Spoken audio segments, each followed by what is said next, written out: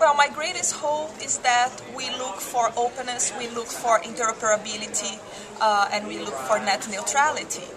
And actually my fear is exactly the opposite, because if we don't guarantee that these three principles, they happen, like we cannot foster and spur creativity, we cannot really develop some digital inclusion or even media literacy or anything of this kind of project and foster this kind of idea if we don't have an infrastructure that works together.